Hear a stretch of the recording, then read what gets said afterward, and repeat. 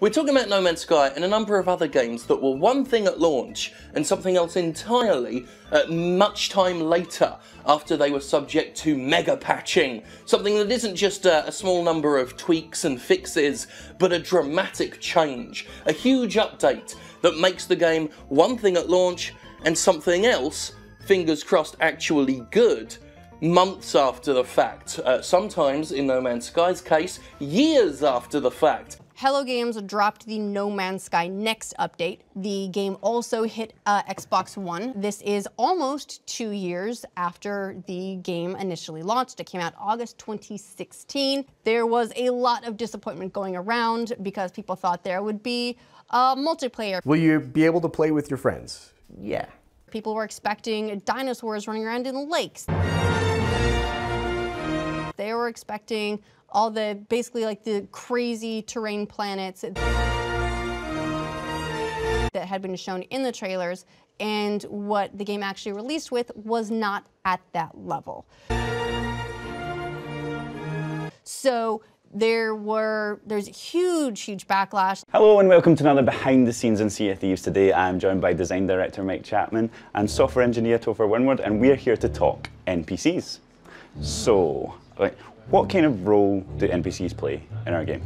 Well, I think we've always been really clear in the vision of the game in that players are the main characters of Sea of Thieves. There you are. Oh, hi. Oh my god. You're hideous. You look like someone found out what the liquefy tool in Photoshop is. You look like someone took the bulge tool to every part of your face. But at the same time, you still got these characters that have come to the world with their own motivation. And I think part of the work we're doing now is to turn them from just, well, I guess if you play the technical alpha, we've got a single clothing seller, a single shipwright that we've just duplicated around the world. But now it's start to put in more variety of NPCs, but also give them a little bit of a backstory. So I think one of the cool things about Rare as a company is that it's always had this reputation for these kind of colourful characters that have each got their own personality, and that's something that will be alive and well in Sea of Thieves. So the Gold Hoarders are deliberately a little bit miserable, they're a little bit miserly, and that's reflected in not only their vocalisations, how they greet you and how they say goodbye, but also in their text. Merchants are a little bit stuffy. They're a little bit more restrained, like, may I be of assistance? Like a little bit stuffy. And the Order of Souls are pretty creepy. There's this kind of, well, they seem like they're helpful, but they might have ulterior motives. So there's a kind of general creepiness around the Order of Souls. On every planet, you can expect to see the same outposts and shelters over and over. Each space station has the same NPC sitting in the same looking chair offering up a speech check in the same looking room. Despite the fact the space station is as big as a planet, there's only ever one person working there. A game that will allow our players to have unique and memorable adventures together. A shared world adventure game. Set in a fantastical world, this game will bring players together and give them the freedom to play with limitless possibilities. This is by far the most ambitious game Rare has ever created. Are there forms of life in this game that are beyond normal comprehension? I'd like to think so.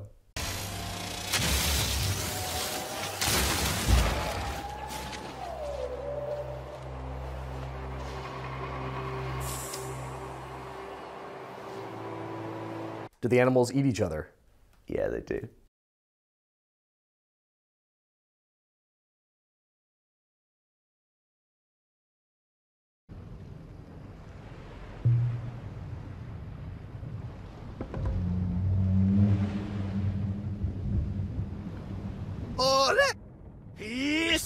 This is a genetic disorder called hereditary angioedema. And when you look at these faces side by side, what most people think is occurring here is an allergic reaction.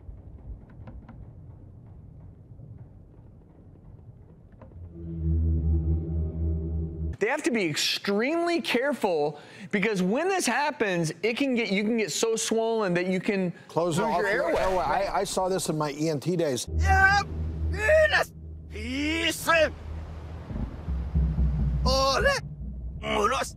So you can't make a fun game just based on algorithms. Like just being procedurally generated, just being a ton of content isn't going to make something fun. No Man's Sky feels like a game without a soul, which it kind of is. I mean, it's hard to find something meaningful in something that's been created by a kind of algorithm. This whole game, it is a multi-quintillion planet universe that's all generated. It's obvious you can't do that by hand. You'd die first. Right. So it's all, the game's built on algorithms you've talked about in the past. So my first question to you, and this is a genuine question, do you consider yourself a genius? I could really care less about procedural generation. In fact, I wish developers would just stop using it. It takes all the thought and craft out of video game design, and as a result of using it, you're likely to see some absolutely retarded shit.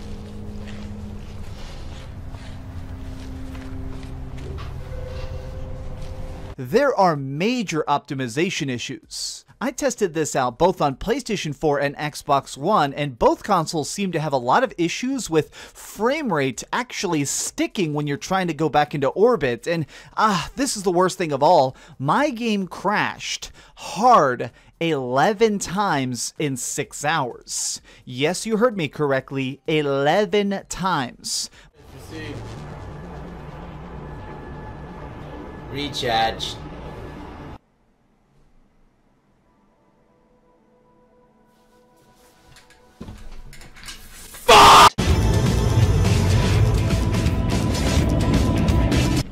It needs a wing, a tail wing, but it's pretty much a spitting image.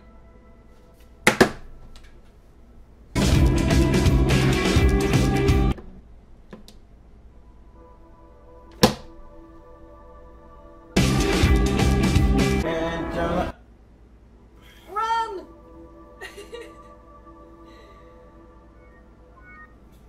I think you should just give up on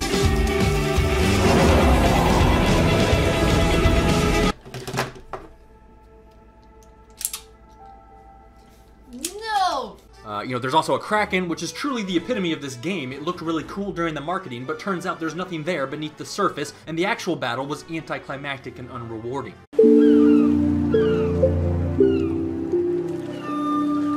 We've made the decision for now just to temporarily disable Skeleton Forts and the Kraken so that we can go ahead with releasing Cursails. It's not a position that we want to be in. It's not ideal at all. Obviously, in future, this isn't a position that we want to be in. Thanks for watching. Cheers. Marketing and hype have kept many a released game going while their developers toil away on much-needed fixing and content addition. This is an issue that's only gotten cloudier as publishers have embraced the live service model, where games are now launched with the expectation they'll wind up a different experience by the end. And substantial portion of digital revenues are microtransactions. When you are 6 hours into playing Battlefield and you run out of ammo in your clip and we ask you for $1 to reload, you're really not very price sensitive at that point in time. And for what it's worth, the cogs on the clip really low. And so essentially what ends up happening, and the reason the play first, pay later model works so nicely, is the consumer gets engaged in a property. They might spend 10, 20, 30, 50 hours on the game. And then when they're deep into the game, they're well invested in it. We're not gouging, but we're charging. And at that point in time, the commitment can be pretty high. As a personal anecdote, I spent about $5,000 calendar year to date on doing just this thing, this type of thing on our products and others. I can readily attest to how well it works. But it's a great model, and I think it represents a substantially better future for the industry. If this is the path the industry is intent on going down, then it is genuinely unwise to buy games until a year later when the GOTY version's out and the game's been patched, until it's actually good. I don't think that's what game patches should exist for, and I don't think it's healthy for the industry. You can tell there's parts of the islands that are made to house quests later on, like that big arena fighting pit that we saw earlier. What are you doing? Look at this awesome boss arena. That's it. They're spawning inside. What the fuck? Look at your character! Look at your character!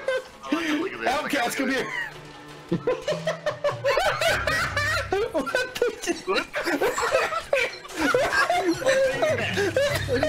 Everybody get to me. Everybody come to me. Oh no! I can't handle that.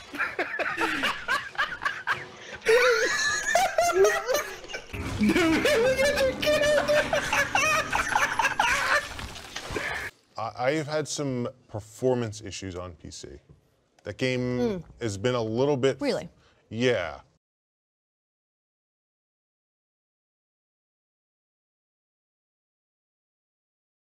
during that initial loading shader screen, like I had like 5 frames a second. Oh wow! And I, You know what? I had the same thing. Once it loaded in, it was fine. Me too on PS4. But Yeah. it's almost Yep. like it was writing something, or it was going through its generation. It was rolling a lot of dice. Take off your shirt. No. Good try. Whoa, why is it No, like I won't do that. chuggy a little bit? That's fine now. No, this menu can chug.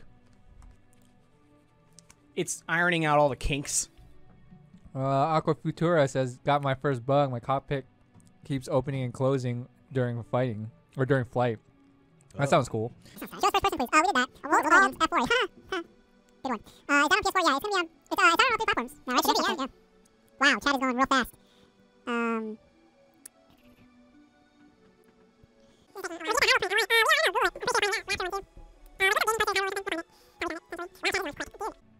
Look at all these planets slowly coming our way. It's like we put on the slow-mo mode. I'm good. I've been watching them play mainly. I think Rob's excited. Jake's excited.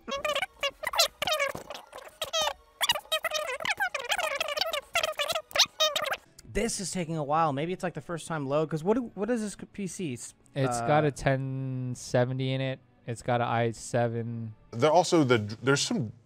I don't know if you guys have this problem. I'm having some draw distance issues.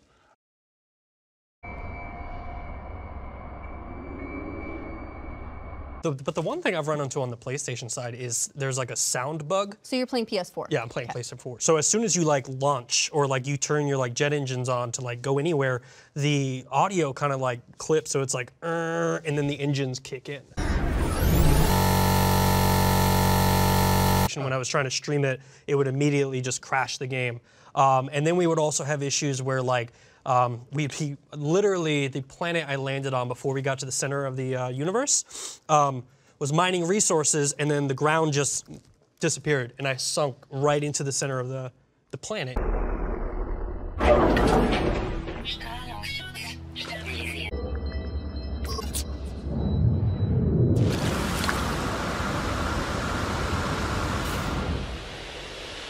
What made you stick with it for that long? Because that seems like the most masochistic thing. Yeah.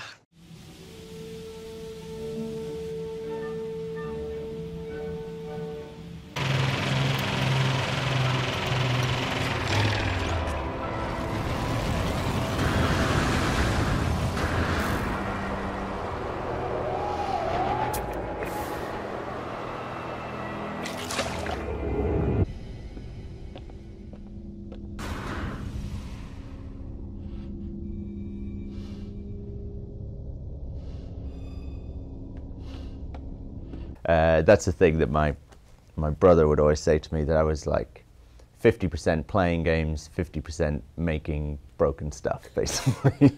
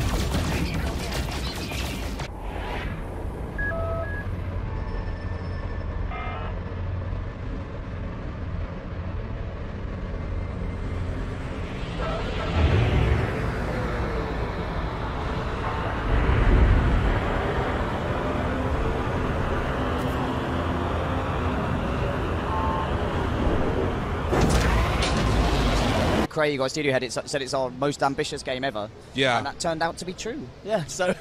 You know, we declared that if you don't like Sea of Thieves, you don't like video games early on in the preview process.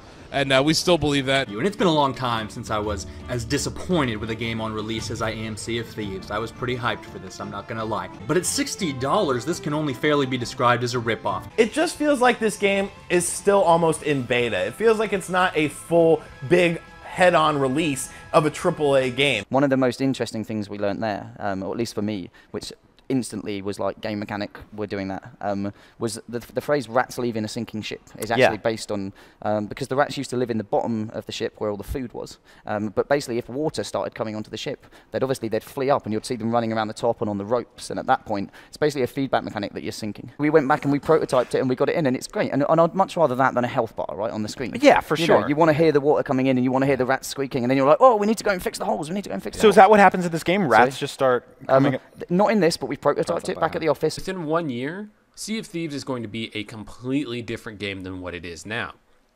This game, it pretty much released as a blank canvas. Sea of Thieves is Xbox's main games as a service. Games as a service being over time, it builds and builds and builds. We were hoping for a lot more in the full game. We're like, oh, this is the beta. In the full game, there's going to be a lot more.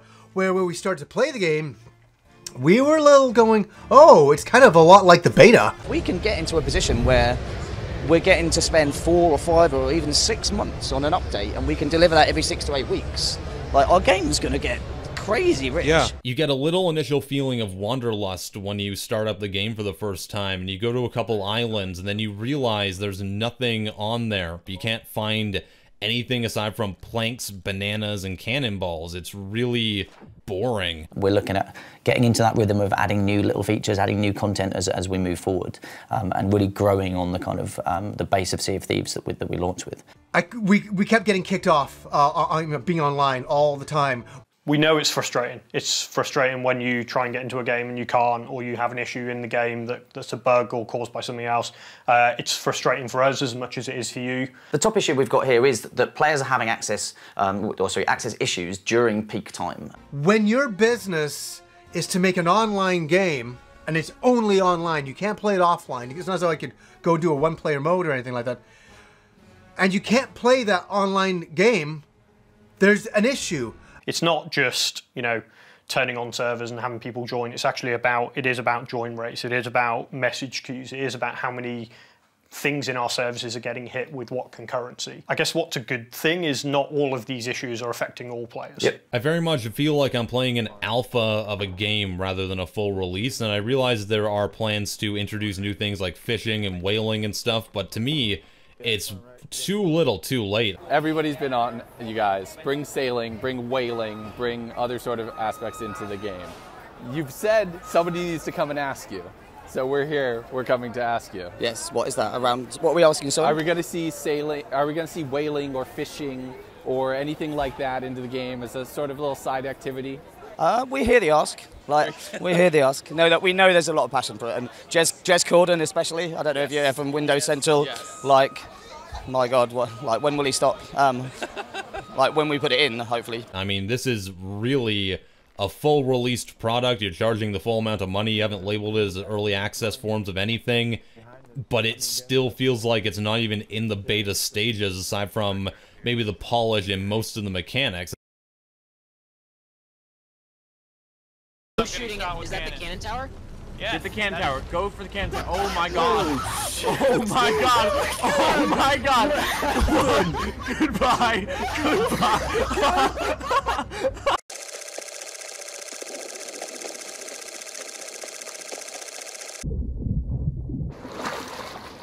Holy shit, guys. TJ.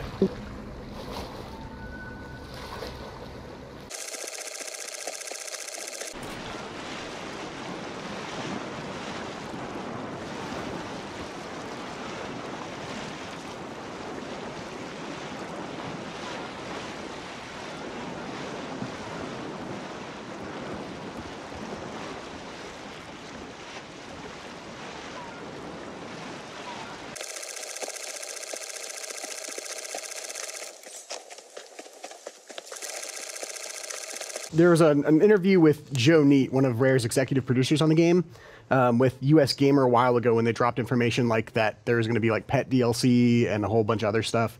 In this article, it mentions that they're looking at the first big major update to be like within 3 months after the game launches. Too long. Yeah, it's too long. And if they try to sell me anything more for this game, I'll lose my shit. Yeah, It's a $60 game for very little content. From what it says here, they cannot sell more stuff. They want players to be going after the whole like legendary status with the pirates. But what does it do? Speaking Trumpet was a wonderful example of how our community latched on to using that in so many unique and fun ways, right? I'm sure you guys have been having fun with that as well, but like Shelley, our senior designer, was playing and she heard another ship kind of, basically they just went, hello, this is Wendy's, like, can we take your order, please? And so Shelley was like, can I get a cheeseburger and fries? And they were like, sorry, we've only got bananas. Like, I think Shelley was playing, our senior designer, and a boat kind of approached them and was like, hey, this is Wendy's, what would you like to order? He was like, oh, cheeseburger and chips. Yeah, sorry, we only have bananas. Shelley. Well, as Mike said, like, the Devil's Roar area is all about that, the world coming alive, like, so we've... Shelley.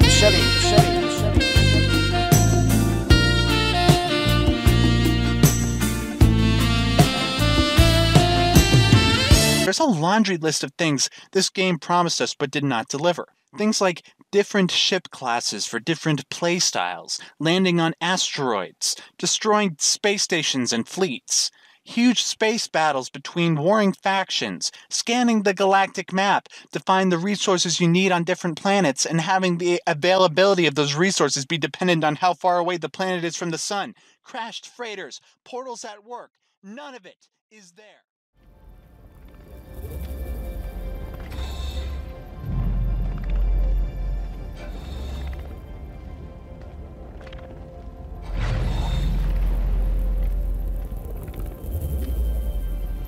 Artifact. Inventory full.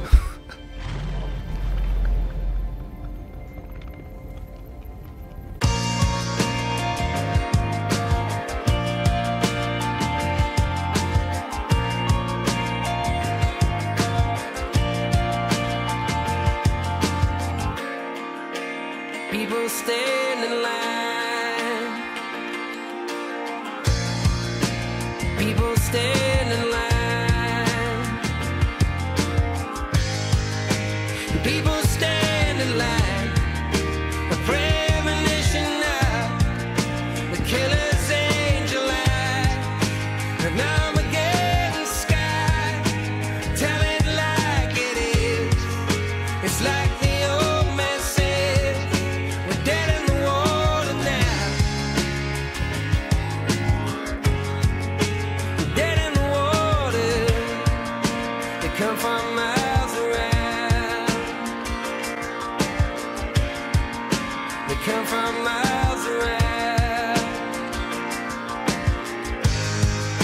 They come from miles around.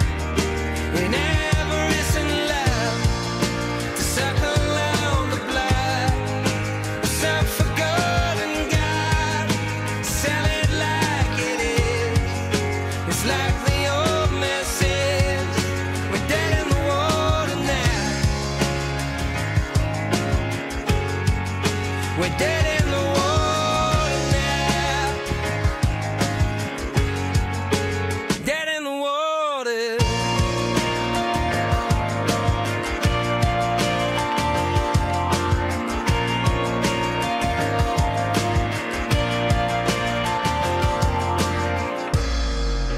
A simple act of faith. A simple act of faith. A simple act of faith. A celebration of the color and the creed. The cancer and the sea. Crackles on the mind. Call it what you like. We're dead in the water now. We're dead in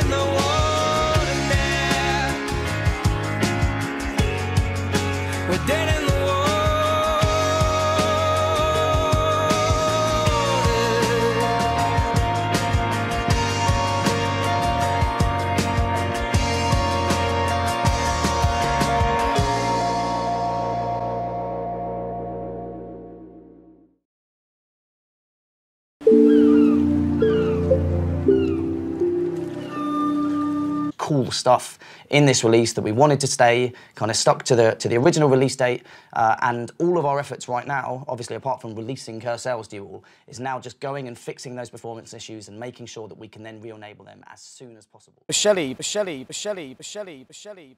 I'm never gonna dance again.